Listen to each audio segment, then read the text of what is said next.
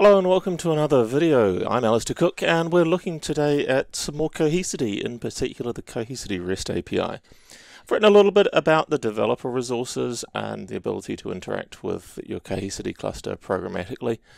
Today I want to look some more at the REST API that's provided by my Cohesity cluster. So here it is. Here's my cluster that we've seen for a while. It's still running fairly highly utilized. It's running a fair number of protections, but what we want to look at is the REST API, and the quickest way to get to the REST API is off this help button here. I'm just hitting the REST API link. Now this takes us to the API Explorer. I've already authenticated to the cluster, and what we'll see is when we're using this directly from a tool, and in our case I'm going to be using the API directly from Python, we'll see that authentication is really important to us, and we must first do this access token part in here. Now this REST API interface here is a Swagger interface that allows us to see what APIs are available, what methods are available, and then also see what parameters those methods require, and even try out some of those methods along the way. So it's incredibly useful to have this user interface on top of the cluster itself. In addition to that, there's the Cohesity developer portal on developer.cohesity.com, which has more documentation. And in there's documentation about the Python language bindings for the Cohesity API. Now you can use those language bindings directly and not have to actually write all of the REST calls, but I'm going to be actually directly calling the REST API from my Python command prompt and working that way through the API because it's a more generic solution. The language bindings that are available on the developer portal are Python and PowerShell, and that's it. From there on, if you're using anything else, you have to be talking to the API directly. So I'm going to talk to the API directly using Python. I'm using Python because I'm familiar with it more than that you'd necessarily use Python normally. So we'll pop back and forwards between here and the Cohesity REST API documentation and a console. And where's that console gone? Here it is. So console on my Mac, it's on the same network as my Cohesity cluster. And I'm going to be running most things inside Python shell, but before I do that, I do need to add to my Python the module, that's the library that allows me to run REST calls. So I'm going to paste in this pip install requests. Well, that's failed, hasn't it? Because I haven't done it with a sudo. Elevate my privileges with sudo, and then install the requests module so the package is successfully installed. And then I just start the Python interpreter. I like Python for some of the same reasons that I like PowerShell. It's object-oriented, it's able to be used interactively to debug your scripts, and you don't have to keep rerunning scripts and compiling. It's very quick for developing. So I'm going to start with importing both requests. So import requests that I just installed. And I'm also going to import JSON so that I've got some way of handling JSON text. And I'm going to set an environment, set a variable for the IP address of my cluster because I'm going to use that again. And then I'm going to start using the API directly. So the first thing I want to do is that access tokens. And so if we pop back into here, we can see that there is a path for this particular endpoint on the API as this public access tokens. And if I choose in here that I want to try it out, I can put in some values that have to be passed. So this is a post method, which means send data in and retrieve data back. So the domain in here is going to be local, and then the username and password are both the default admin. Once I've got those two set, I can say just go and execute it. That lets me see what kind of data is going to actually be sent and what data is going to come back again. So in here I particularly see this data that's being sent in the post. This is where the authentication is actually being sent in, this -d, and then I've got to have this escaped quote around domain and local and password. So there's a chunk of formatting of data in there.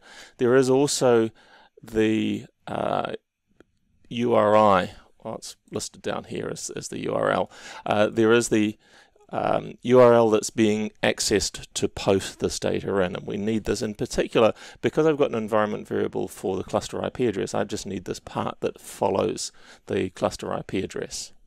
So if I pop back through to my command prompt, find the right window, there it is.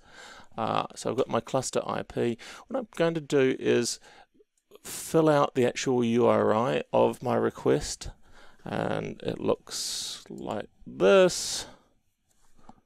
Alright, so my request URI is now constructed. If I just echo, oops, got caps lock on somewhere along the way. Right, pass out a request URI. You can see now it's the same as the URL that was specified in the API documentation. Right, then I need to actually run that request. So if I pop into here, the actual request that I'm going to run. So the request is that line, and it says requests, which is our REST API handling tool, post to the URI that I've specified in the variable above, and then the data here that I want to post in is that domain local password admin username admin. Very importantly at the end, verify false. That means I'm not going to check the certificate of my cluster because I don't have a trusted certificate sitting on my Cohesity cluster. Consequently, I get some messages back here saying that this is going to be an insecure request. You really shouldn't do this.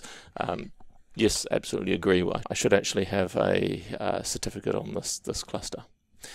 So I get a response, so token response, where are we? Token response is the variable that I've populated. The token response is an object rather than just a single variable. So token response is telling me there was a response of 201, which is a success. If I look at the text that was returned, we can see quite a bit more in here, and we can particularly see at the beginning we have this access token and the long string of letters and numbers that are my access token. That's what I really wanted to generate. And so what I'm going to do next is I'm going to extract out that access token from my response. So the variable is called token response, and if I trim out of it, paste in the separator to trim out just the access token, you can see that we get the access token back. It is formatted a little bit funkily, so I do encode it with ASCII and get the value back out. So I populate a variable again, paste that guy in. So now I have token is a variable that just contains the text of my access token. Now the access token by itself isn't terribly useful. I need to pass it in the forthcoming requests as a part of the request. So I do this by having a header with authorization in it and pasting that token into the header. So just put together a string, and if I now show that variable, headers is a string containing authorization specifying that it's a bearer token and has the actual token in it. Every time I make a request against the API now, I'm going to need to pass in that set of headers, that variable as the headers, and that will then use the same token, that bearer token, all the way through. So that's cool. That gets me authentication. And then if I pop back into here, I wanted to solve a couple of problems or illustrate a couple of things in here. The first thing I thought of to illustrate was to talk about capacity and have a way of analyzing the capacity in my cluster and returning some data around that. To return some information about how full my cluster is. So somewhere down here we'll find a stats area of the API. If I roll down restore tasks, scheduler, search, statistics, stats, and there is in here stats on all kinds of objects or all kinds of entities, protection runs, last runs, protection summary. I want to look at the storage stats. So in here we've got storage stats for my entire cluster. If I say I want to try it out, we can just go run, execute the API call. It's just on this one endpoint. Well, we can see the endpoint more clearly down here in the request URL, and then it returns just the storage stats for my cluster. You can see that there's data around the different elements, file services, data protection, and also the capacity and usage inside my cluster is all returned here in the return JSON. If I want to go and pop that into a request, now I can paste in the URI again, so going again through that stats storage path and then doing the request, and again passing the headers so that I've got the authorization. Right. As before, I get an insecure request warning, but that's not a concern for me. Did I get my response back? Yes, I got a 200 success response, and if I look at that, the body as JSON, I got some information back, and you can see it's the same information. Local data protection usage, total usage, file services, those kinds of things. So my response variable does contain those values that I want. So one of the things I want to do is populate a couple of new variables. So if I populate a variable called capacity bytes, this is going to be my total capacity of my cluster. So capacity bytes is populated, and let's have a look at the value. Paste that back in. Capacity bytes says, yep, I've got some bytes.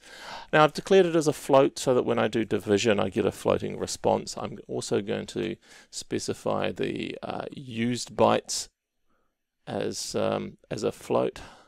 And again, I'm just extracting this out of the JSON that was returned by the request. So if I have used bytes in here, I've got used bytes, I've got capacity. So if I then divide used bytes by capacity bytes, I get some variable, some value, and I can convert that easily into a percentage by multiplying it by 100. So I can do my capacity utilization, nice and easy, paste that in, and now my utilization says I'm at 83%. I cast it into an integer to just trim off everything after the decimal point. So now I know the percentage capacity utilization on my cluster from a very quick set of API calls. I can do a little bit of math with that, and I can paste in some tests. So in this block of text, I just say, if utilization is less than 85%, then print out that storage utilization is okay. If it's not less than 85%, then throw out a warning. So my current utilization at 83% is below my threshold for utilization, and everything seems to be okay. I could have multiple clusters and talk to multiple clusters this way. I could pop this all into a text file. I could take some other action on this. I could even use this as part of my decision about which of my Cohesity clusters should be protecting some resource in my environment, although most often you're probably just going to have a single large cluster in each location. Next thing that I wanted to look at, now that I know that my storage utilization is okay, is to see if all of the virtual machines on my vSphere platform are protected. And so one of the things I want to do then is go through and pop back into the API Explorer and see if I can find something about protection stats. So back up here somewhere, you can see that there's a really extensive set of APIs in here. And I was looking at the protection jobs and was going to use a get protection jobs. So get protection jobs is going to return me some data about all of the protection jobs. Let's try it. Let's see if we can do something really simple. Let's just say I only want to get a report about protection jobs that run against VMware. It'll warn me if I need any of those other variables. Run the API command, and here it is. Here's the endpoint. We've got a query on here that says just the environment VMware, and here is a return of the backup jobs that are protecting VMware. If I ran that same thing and I didn't do the VMware selection, so I turn off the VMware selector and then run that, it's going to show me everything that's protected in my environment. And as we see down here in the result, there are backups of a variety of different things in here. We've got VMware backups in here, we've got NAS backups in here, we've got replication, we've got multiple different types. This is why I did want to use that filter and just filter for the VMware backup jobs, because I only have a single VMware backup job in my environment and it looks after backing up a bunch of virtual machines. One of the things we can't see though is the actual names of the virtual machines. All we get is the source IDs in here, and so we get a variety of source IDs returned by that get protection jobs. So let's just run that get protection jobs and see what we get back. So here we go, copy that, put back into my prompt here. Again, I populate out a URL for URI for the request, and at the end you can see there's that query with the environments VMware, and then just do the get of the response, and again use those headers that contain the authentication. Then let's see what we got back. Copy that, paste it in. Again, got a 200. Now, if we don't want JSON formatted, we can just look at the text of the actual response body, and here's our response body. So it does contain all of our backups, all of our protection jobs that are for VMware. We only have one, and very importantly, we want to look at these source IDs. So there's a bunch of IDs of virtual machines. Need to turn that into the names of the virtual machines. What we wanted to look at instead was protection sources. Wherever protection sources has gone. There we go, protection sources for a particular object ID. This is the one where when I try it and I post in a virtual machine ID, then I get some data back about the particular virtual machine, and in particular the name of the virtual machine that is protected. So this is the API call I need in order to translate those object IDs into the names of my virtual machines. So I already have a source response variable populated, and what I need to do is to use that variable and iterate through every protection job in the source, because I don't, but other environments you will have multiple protection jobs for your VMware source, and then iterate through all of the IDs and build up a list of every source ID that needs to be, that is corresponds to a protected virtual machine. But rather than just getting the source IDs, I'm going to go through, so for job in source response gives me all the jobs, and then within each job I go for the IDs in that job. Okay. Go and do a request for the object whose object ID matches up, and then pull out of that the name of the virtual machine that is protected. So this nesting of loops makes sure that I'm going to go through and get a protected VMs list that contains the name of every virtual machine that's protected by every VMware protection job on my cluster. Right, you can see again lots of warnings about this, running these insecure methods, and the result though is that I have a protected VMs list contain the name of every virtual machine that's in a backup, in a protection job on my vSphere environment. And you can see that I've got, what, 6 virtual machines that are protected there. So now I've got my list of virtual machines that are protected by protection jobs. I need to create a list of all of the virtual machines that are on my vCenter servers. So there is a protection sources section in here, and that includes a list of virtual machines. So here it is, protection sources, virtual machines.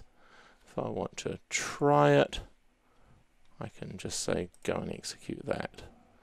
And then we have an endpoint here, and it has a list of virtual machines, and I can see the name of the virtual machines that are protected here. Okay, so I need this protection sources virtual machines. The funny thing is that this virtual machines protection sources endpoint only covers virtual center server. So apparently, if you have non-VMware virtual machines, well, they're not going to show up in here. Happily, all of my environment is VMware at the moment. So let's go in and create ourselves that request, get our response back, make sure that our response came back as our 200, good, and have a look at the text inside it, make sure that we have a list of virtual machines. So we've got good data back. Now I'm going to start a couple of variables. One is a list of the virtual machines that are not protected. That will start out empty, but I'm also going to populate in a list of virtual machines that I don't want to try and protect, so these unprotectable virtual machines. And particularly my Cohesity Virtual Edition appliance shouldn't be trying to back itself up. And I've got another virtual machine that has recreatable, disposable data in it. So I populated those two variables. Now I'm going to iterate through that response code with our list of all of the known virtual machines. And if it's not in either my protected or unprotectable virtual machines list, I'm going to add it to the unprotected virtual machines list. Okay, so I'm going to extract just the name out of that list of virtual machines, and if it's not in either of my lists, protected or unprotectable, then I'll add it to the unprotected VMs list. Away we go, and that's done. If we take our unprotected VMs list, copy that and paste it in here, we'll get two virtual machines, and I can see that when I upgraded my VCSA from 6.5 to 6.7, it's no longer protected because of course it's a completely new virtual machine as you do the upgrade process, and I really do need to change the protection job to protect my VCA 6.7 that's now deployed out. Well, that was fairly simple really to get a report of how much capacity I have free, what the utilization is on my cluster, as well as getting some details of which virtual machines in my inventory are not protected. Fairly easy to get directly from the API. Of course, it's probably simpler to do this through the PowerShell SDK or the PowerShell module or the Python SDK, but they're limited to specific languages. Lots of fun here. We've got lots of data out of my Cohesity cluster using the API, and as we have a look through it, there's a huge number of API calls that are available through here. Lots and lots of really useful things. I particularly like this export config option, the option to export out a complete config for your Cohesity cluster has got to be nice and useful. Huge number of different items that you can manipulate through the API here. And that's how you want things to be. You don't have to work through the API, of course. I mostly work through the GUI, but absolutely API is available to us as well as those language bindings. So I'm Alistair Cook. Stay tuned here for more videos around Cohesity as I learn about more of the aspects, and let me know on Twitter as DemitasNZ if there's particular things you'd like to know about Cohesity if you'd like me to look at.